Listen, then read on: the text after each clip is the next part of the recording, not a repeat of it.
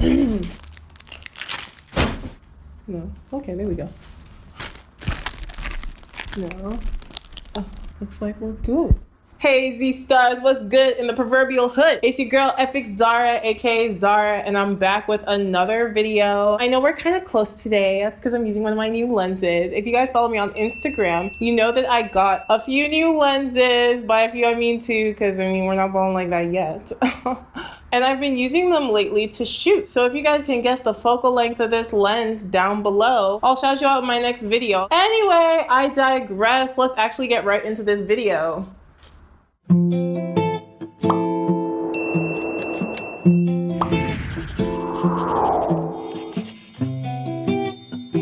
Okay, so today on my natural hair show, we're going to be talking about how I literally grew my hair to mid-back length by doing absolutely 100% of nothing.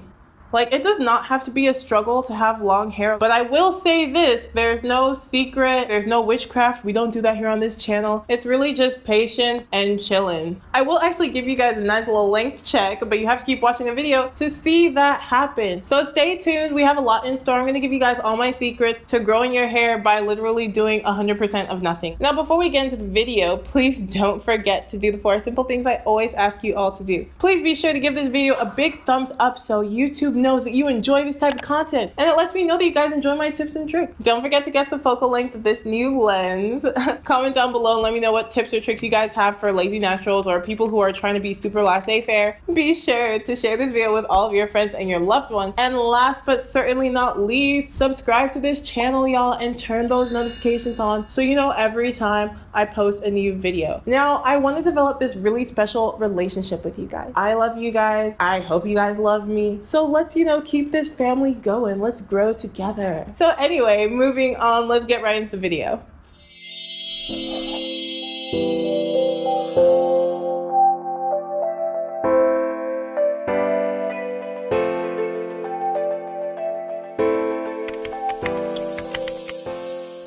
Leave your hair alone. Don't look at your hair. Don't touch your hair. Don't think about your hair. I cannot stress this enough, y'all. This is literally the major key to having Rapunzel hair, bruv. My hair is legit the longest it's ever been, and I promise you it's because I have not been touching it at all. I've literally just been covering it up. Now, I've always loved protective styling, but this experience has reminded me how beneficial it is for somebody like me. So if you're low porosity, if your scalp is super tender, if you're protein sensitive, maybe protective styling is also for you.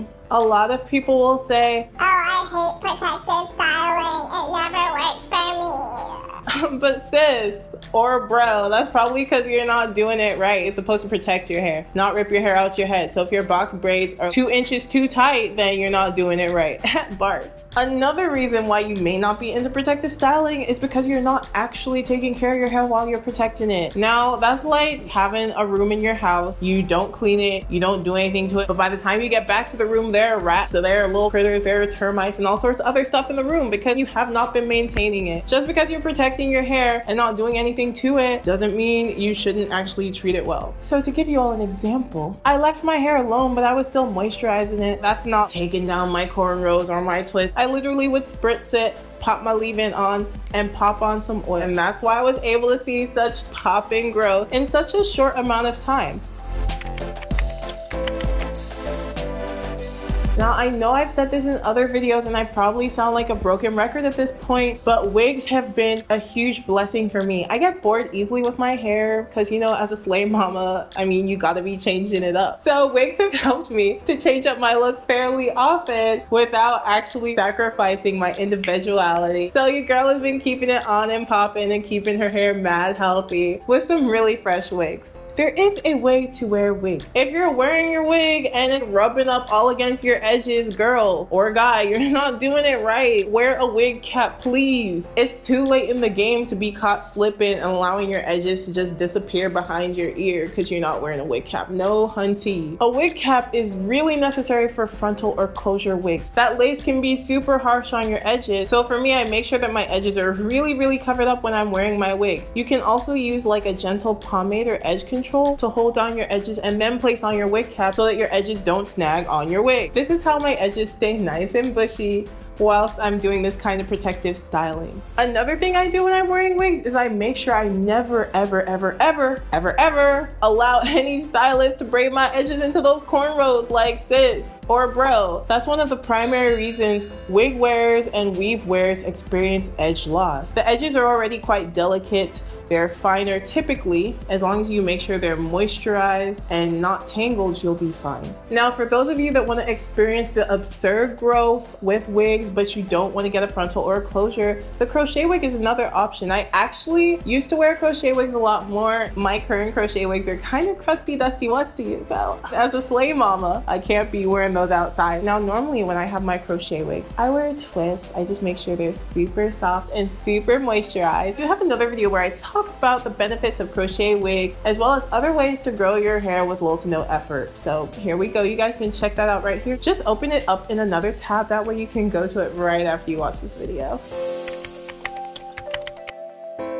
You may already take your vitamins, but I'm letting you know that this is super essential. And instead of taking like your typical run-of-the-mill women's one daily or men's one daily vitamin, take a hair vitamin. My favorite is Metabolism, and I'll reference you guys to my favorite products video right here, as well as link you down below to my Amazon store where you can literally see all of my favorite products. Digression aside though, I love that vitamin so much and I literally just take it every day. And I like to take it before bed because apparently vitamins are more effective right before you sleep. At least that's what I've heard. I've seen great results. It's fantastic on my skin and my hair. This is an exceptional way to ensure that you're getting all the nutrients you need in your body, as well as receiving excess so that your body sends the excess to your hair, your skin, and your nails. Those are the organs or parts of the body to suffer first when you're malnourished. Now, I can't always ingest all the nutrients I want to be ingesting when I need to ingest them. This has been a great way to keep my body pretty nourished in the absence of really fantastic, wholesome food. And I know you guys are probably like, girl, but you're literally in Nigeria. How are you not finding wholesome food? Well, you'd be surprised, y'all. If you guys want a video about Nigerian food and Nigerian living and Nigerian eating, let me know in the comment section down below. We can make that happen. Let water touch your hair. Water is moisture. Moisture is water.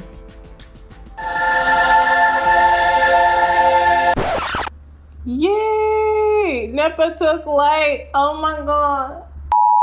So guys, NEPA took light. That kind of happens in this country. There's not stable light. But anyway, where were we? Oh, right. Water is moisture. Moisture is water. Before your hair becomes dry, let water touch your hair. That could be every day. That could be every 2 days. That could be every 3 days. It depends on where you are in the world. Now, in this particular part of the world, Abuja, Nigeria, it's really essential to be letting water touch your hair like every day. Like right now, it's dry season, aka Harmattan.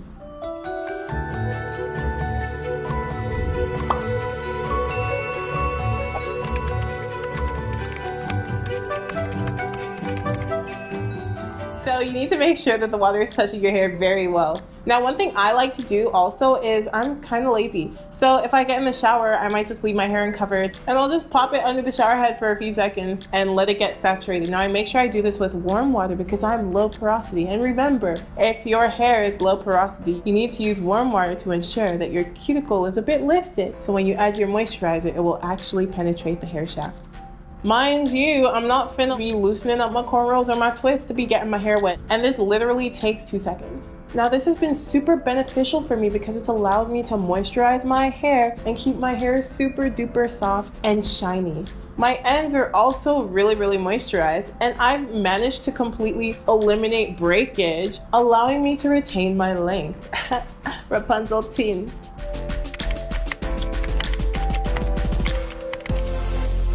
Yo, like, put oil on your hair, fam. Now, I don't know about you, but as a slay mama, I like to put oils on my body, you know, so I can be like really soft and kissable or whatever. And I like to put them on my hair as well. So when I'm putting my oil on my body, which is usually like almond or olive or another oil that does not react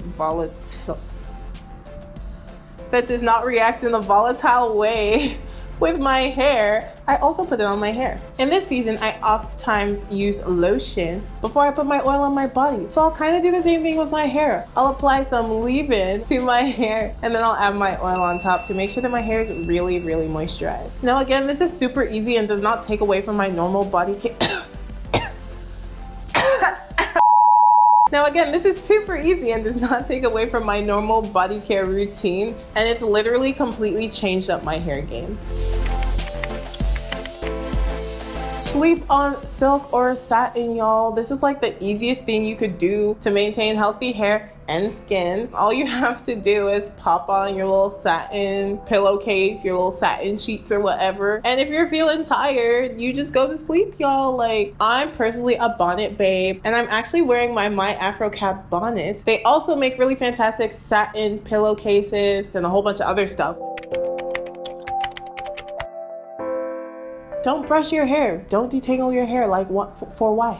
For what? When my hair is in cornrows or twists, I literally do not touch it. Like, what am I doing? Like, there's no reason. I'm finna let it be in that state for as long as it wants to be, whether it's 1 to 2 months or what have you. I'm gonna make sure I'm keeping it clean or whatever, but I'm not gonna brush or detangle it or anything like that. As much as I love the feel of a brush just running through my hair, my favorite brush happens to be my Tangle Teezer brush, which I will reference down below in the description box. But I mean, if I'm protective styling, why am I brushing my hair? I detangled it beforehand, and literally it's not getting tangled up if it's nice and clean and kept neatly.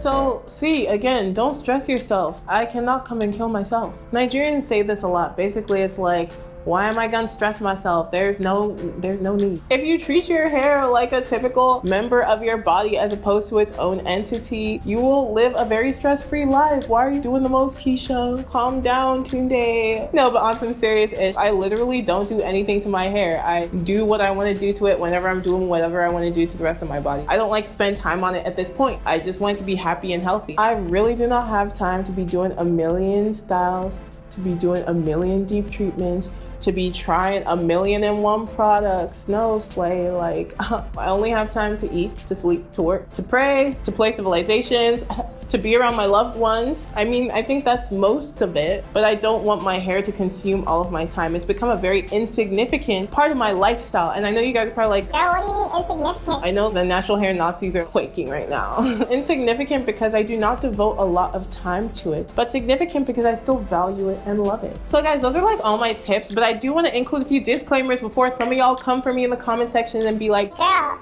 like, you're so nasty. Like, you even like scrub your scalp. Like, what are you doing? Like, do you do this? Do you do... No. So I'm going to include these disclaimers so you know that, I mean, you still have to maintain your bodily hygiene while you're living this laissez-faire existence. You don't just forget to shower like, nah, boo-boo. So, disclaimer time.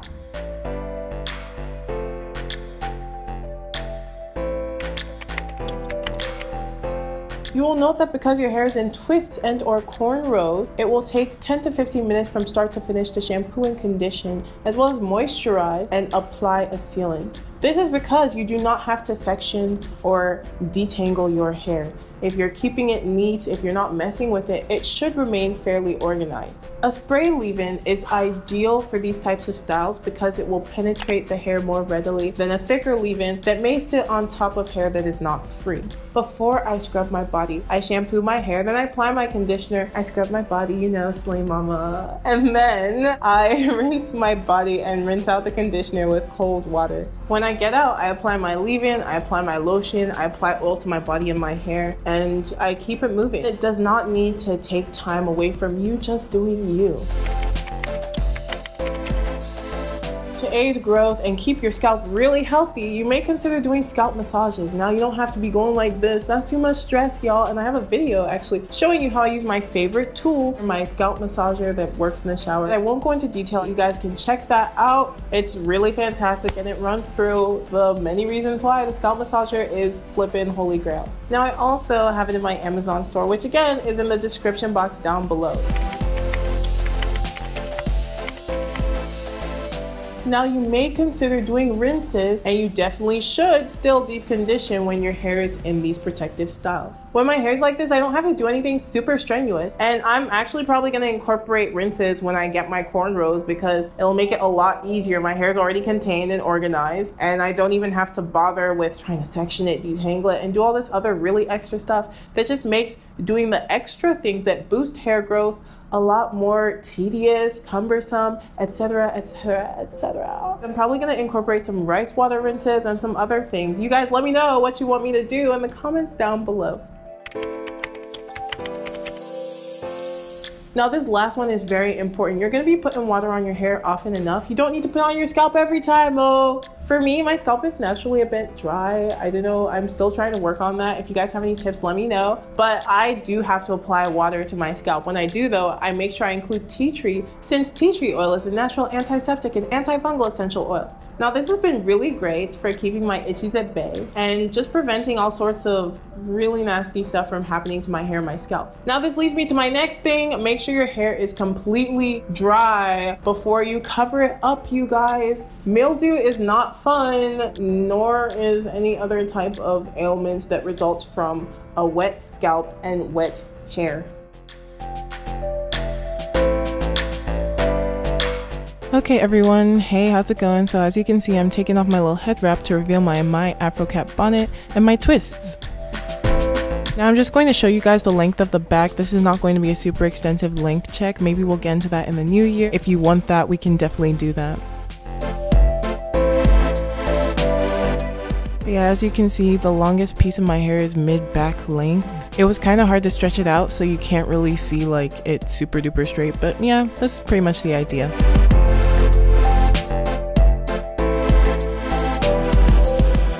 So guys, this video is kind of long, but I hope you learned something. I hope that you learned a lot. I'm sure it was really helpful. Literally, you're learning how to grow your hair to the middle of your bag by doing absolutely nothing. Definitely gonna take me to waist length before the middle of the year. That's just it. That's where we're going, you guys. So thank you so much for watching. I love you guys. God bless you guys, and I'll see you in the next video. Please don't forget to give this video a big thumbs up. Comment down below. Let me know if you enjoyed it. Let me know what other super laissez-faire tips you have for literally growing your hair without putting in any effort or doing anything. Again, thank you for watching. Share this with your friends and your loved ones, and subscribe to my channel. Turn those notifications on so you know every time I post a new video. Okay, ta-ta for real, you guys. I'll see you in the next video.